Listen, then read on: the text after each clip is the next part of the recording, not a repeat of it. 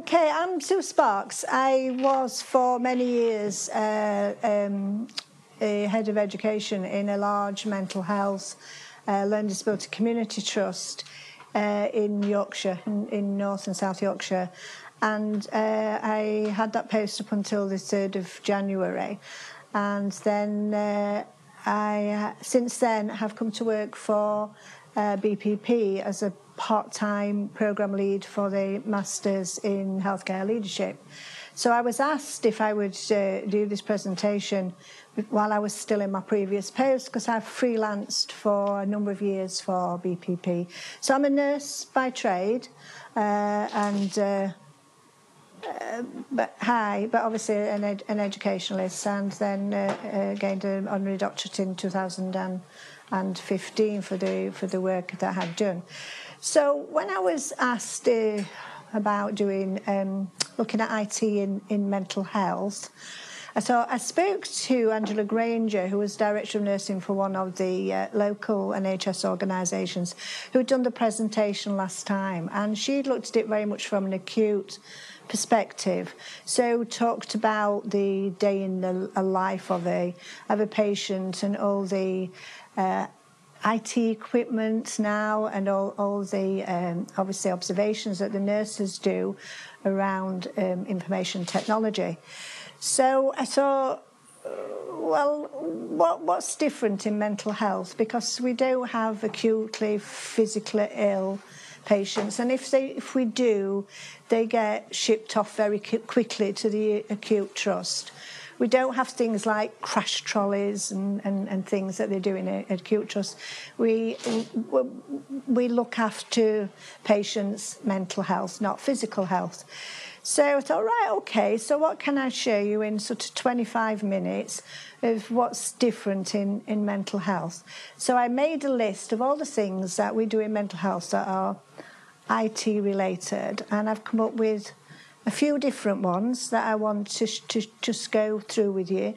So in the very sort of short time that we've got, they all really deserve a bit longer, but I wanted to give a really good overview for you.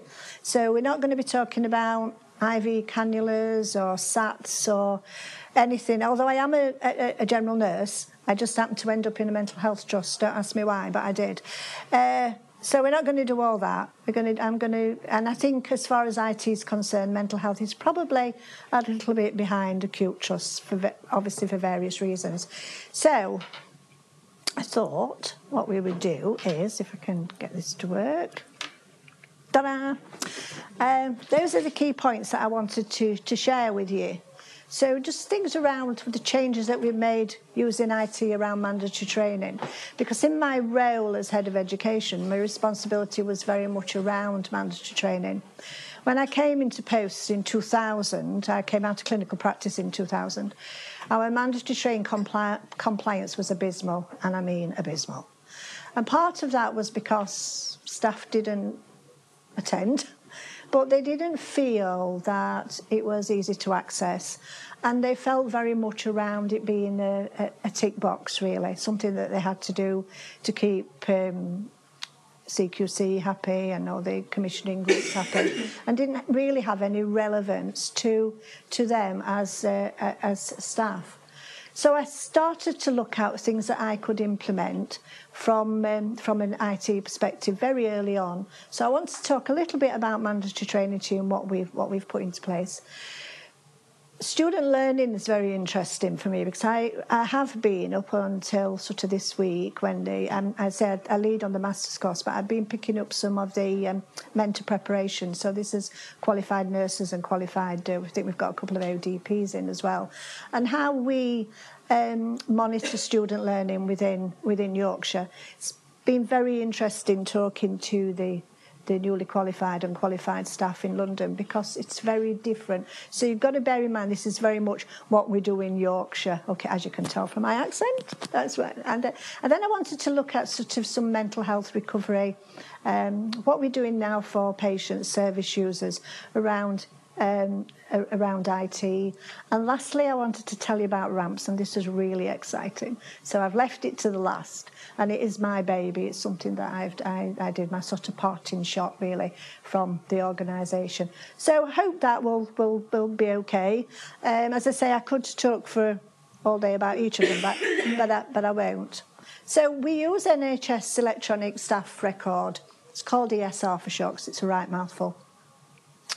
And it's got three functions. So part of it is an HR function. It has all the details of the staff.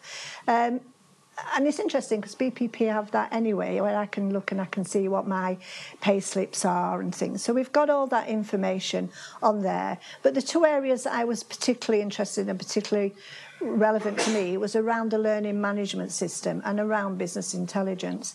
So all the mandatory training programmes are accessible for the staff via online. We still do some face-to-face. I mean, I think it's difficult probably to teach resuscitation via e-learning, or how to manage a psychotic patient and get them into a secure area. I don't think you can really do that. But some of the other things we do, like information governance and updates. And since we've had the learning management system, we can monitor the staff. So the managers have what we call self-service rights, and they can see all their staff in their area, and they can see who is compliant or not.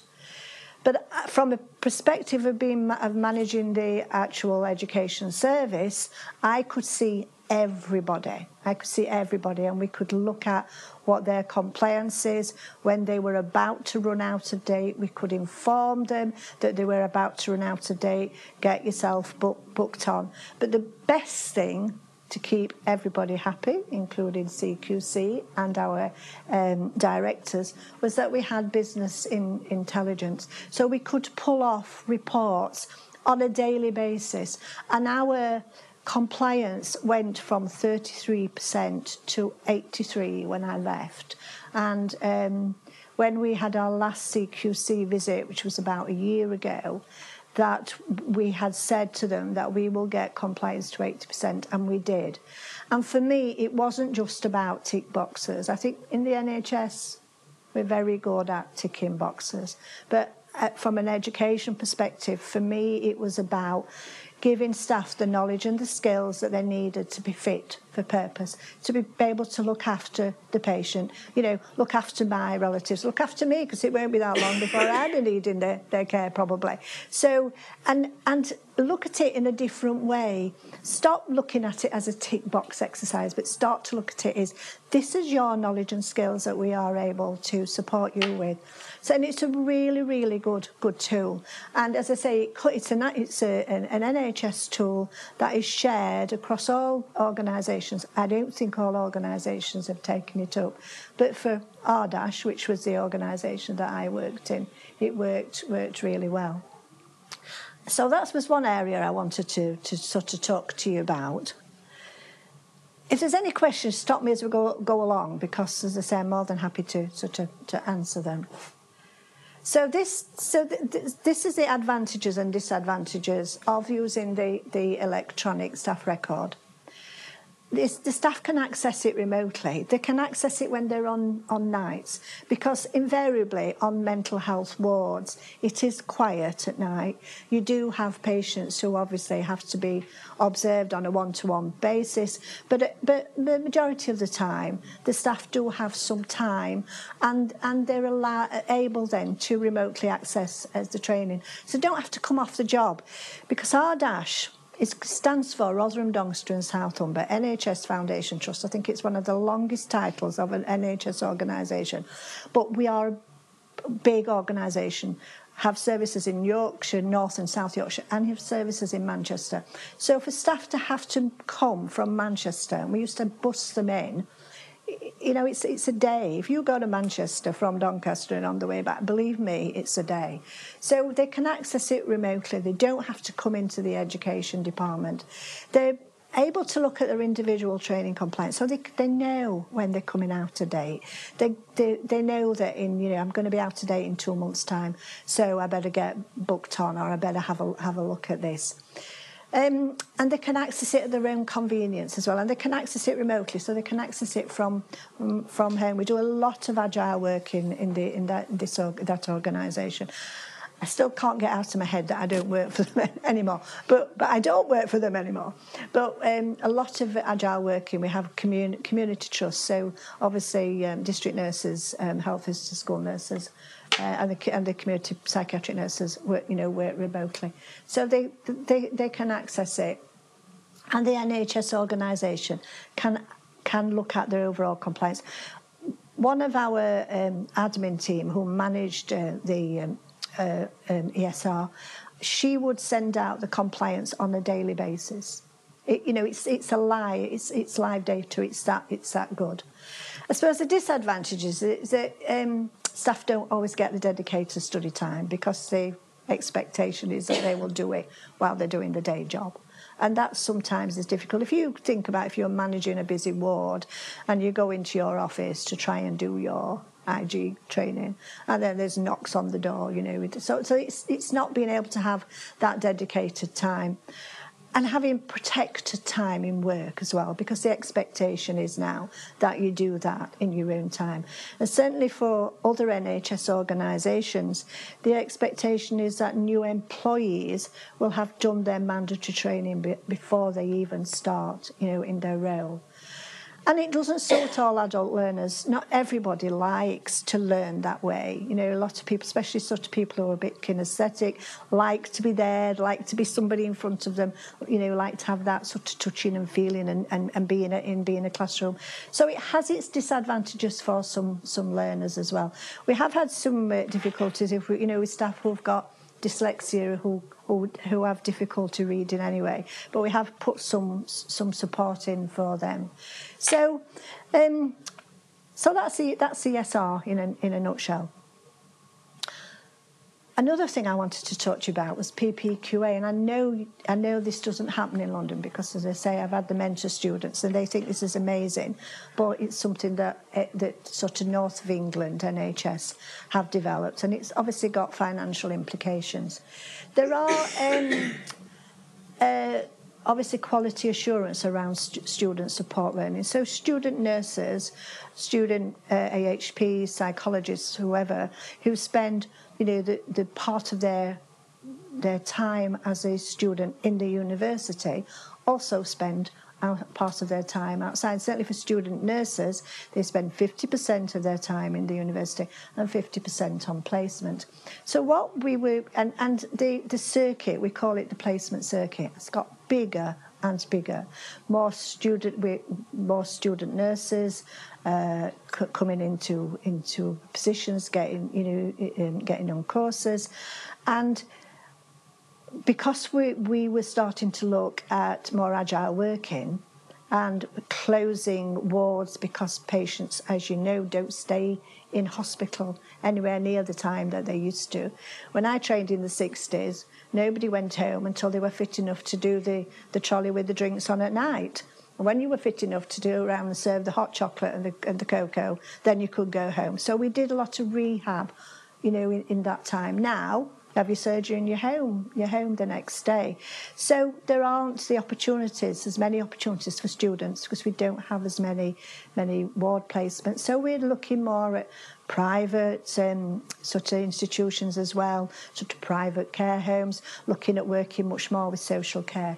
So what they've developed in Yorkshire is a tool so that all the information about where all the placement areas that are open are there for the students to be able to see. So the universities, obviously, it's their responsibility to look at where the students are going to be placed. But if I was a very new student nurse and it was my first placement, I can remember what it was like on my first placement. I'd be absolutely petrified. But to be able to go in with some information about that area, so they can go onto this onto this website, they can have a look at where they're going to be based, they can have a look at the type of ward, what kind of patients there are, how many patients there are, what the illnesses are, so they can start and prep up what those illnesses are. They've got a contact, they know who their mentor is, and they can make contact with that mentor. What we have developed is, because it was initially for student nurses, but we've now developed it because I'm sure you're very aware there are much more roles coming in, nursing associates, apprenticeships into nursing.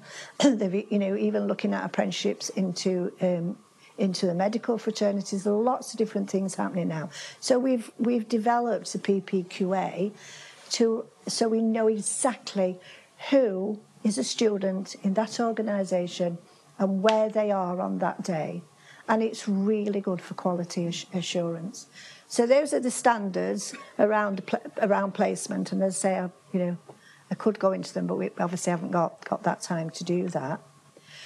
So that's PPQA, and we absolutely love it, and the students absolutely love it. And I was talking to the mentor prep students yesterday, and they were saying, "Oh, I wish we had that. It'd be so good."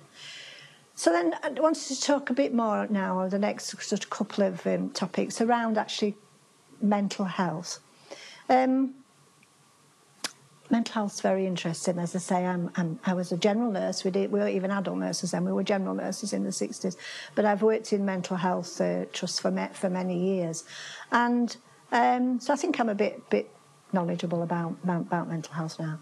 But I think mental health has still got a stigma, unfortunately.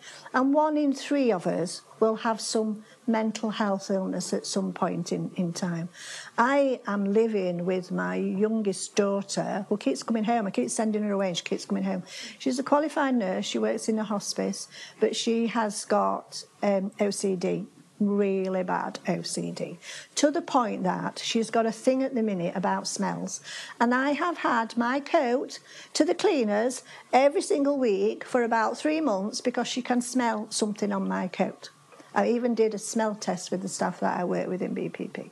So I know how difficult it is working with someone who has some mental health issues, but she works full time. She works in a local hospice. She manages a large team, and she works very well. But she does need support. And one of the things that she was able to access is around internet, sort of having rather than having to go to someone who will do cognitive behavioural therapy, that she could do that online. So we can do CBT, cognitive behavioural therapy now, via computers. Okay, so there are massive waiting lists for talking therapies. Talking therapies works really, really well. It's amazing, really. I mean, talking to each other helps, doesn't it? We talk to each other and it certainly helps. But the waiting list is so long because it's a bit like it's the in thing. And the waiting list is very, very long. And some mental health problems around depression, anxiety and stress, these service users can still work, they don't, and if you've got a busy job and then you're having to leave 2 hours to go to the hospital to see the psychologist or the psychiatrist, it's quite hard for people who are trying to continue to have a normal life. And research shows that it is as effective as face-to-face. There's some national research just being done, and I've been involved in doing some local research, which is just about to be published, on the benefits, really, of CCBT in relation to face-to-face. Because what happens, the NHS will only pay for a number of sessions. So you can have 5 sessions with a therapist, but what happens if you need 10 or you need 20, or what are you going to do then apart from pay privately? So this is a real benefit, and it's free to NHS patients, and it's a real benefit. Obviously, the service user's got to be IT literate. that helps. But we do go through the process with them. So it's suitable for anybody who does not want to work with face-to-face with a therapist. And often, especially with service users who've probably got high-profile jobs, probably don't want people to know. I know my Harriet. Nobody who works with my Harriet knows that she's got OCD. They haven't got a clue, and she doesn't want them to know. So, and they don't need to. They don't need to, because she manages her work really well. It's just, as I say, she's got a thing about my coat at the minute. It's helpful for people who find it difficult to leave home. If you've got agoraphobia or you've got social anxiety, you can't get out to see the therapist anyway. So being able to, to do that. Shorter waiting times, mental health has always been the Cinderella service, really, always. And that sometimes... yeah, it does bug me, because having been a general nurse and know what's available, mental health they do miss out. But I know at the moment there's a big push on mental health services, and that's absolutely brilliant. So it's much shorter waiting times. No need to travel. Don't need to travel to a specified location, and it's discreet and confidential. Nobody knows. Nobody knows you're going for a hospital appointment. What we try to do, because it's very interesting, this, I think somebody should do some research on this, but nurses and clinicians who come into mental health tend to have either mental health issues or have history of it in their family. When I was head of education, I managed a very large team, and I had 3 mental health nurses who had all had some issues. One's mum had taken her own life. One had tried to take her own life, and another one had when she had a baby at 16 and had him adopted, and the impact of that. So they tend to go to sort of that service for whatever reason. But if you are working in an NHS organisation and you are needing some therapy, you don't want to have that therapy in the organisation that you work in. So what we try and do is move them to transfer them to another NHS organisation. But CCBT is absolutely amazing, really good. This is the exciting bit. This is the bit that I really want to share with you, and then I will shut up. And I know I've spoken fast, but I've got a lot of stuff to get through. When I came into this post 17 years ago, I'd been a health visitor. I've done paediatrics, I've done dialysis. If you've had a look at my bibliography, I've done everything. But I came into a mental health trust as head of education, and there was this barrier that you don't have an illness. If you've got a mental health problem, you don't have anything wrong with you from your neck down. That's somebody else's, forget that. It's nothing to do with us. We just look after your head. And I kept thinking, this isn't right. I thought we were teaching students about holistic sort of support and looking at the patient as a whole. So, you haven't just got a head in the bed, have you? There's the rest of the body. So I decided that I didn't know how long I was going to stay in post. I probably was only going to stay in a couple of years, because that's what I've done in the past. But I actually ended up staying 17. And there were things that I wanted to bring in. And one was around cadetship, which is now apprenticeship, so that's really, really exciting. The other thing was about improving the mandatory training compliance.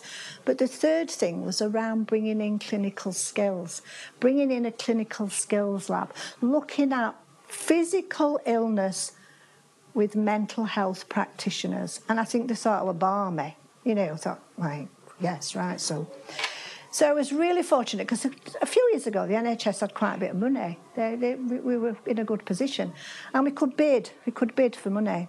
So I decided that I would put this very large bid in and change one of our training rooms in the education centre into a clinical skills lab. And surprise, surprise, they gave me the money. I was really surprised. So what we did, we bought a mannequin, we bought blood pressure machines, we changed it into a ward, and we changed part of it into a patient's home, and as I say, it was absolutely amazing that we'd got this money. So then I thought, right, okay, I've got the place now. What are we going to do? So we I didn't do this on my own, but I started with a group of staff to look at how we could engage with mental health practitioners. This is psychiatrists, psychologists, nurses, AHPs, for them to have a look at physical illness of patients. So within Yorkshire, we have developed this RAMPS, and it's recognising and assessing medical problems in psychiatric settings. So it's about either using a mannequin or using actors. We have an actor that comes. Now, as I say, I'm not from mental health. My first ever connection with a mental health patient was when I was a third-year student nurse in casualty, as we called it at the time. And we had this patient that had come in, and they thought she was in a diabetic coma, and I was asked to one-to-one her. And she wasn't in a diabetic coma at all. She'd taken some lethal drug. And she got up, and she pinned me to the wall. And I'm thinking, right, now, what do I do? And I managed to get out of that situation, fortunately. But I was scared. I was scared of mental health patients because I wasn't comfortable with them. So over the years, working in mental health trusts, obviously that's changed. But I think for mental health nurses, they're scared of physical illness. They're scared of of things like venipuncture. They're scared of drip counters, and if you ask them to look at a syringe driver, they've not got a clue what you're talking about. But they need to, because mental health patients become physically ill as well. Of course they do. Of course, if physical patients can become mentally ill, it's got to work the other way around. So what we do is we take the multidisciplinary team, and that is the consultant psychiatrists who were really reticent about coming, but they love it. They absolutely love it.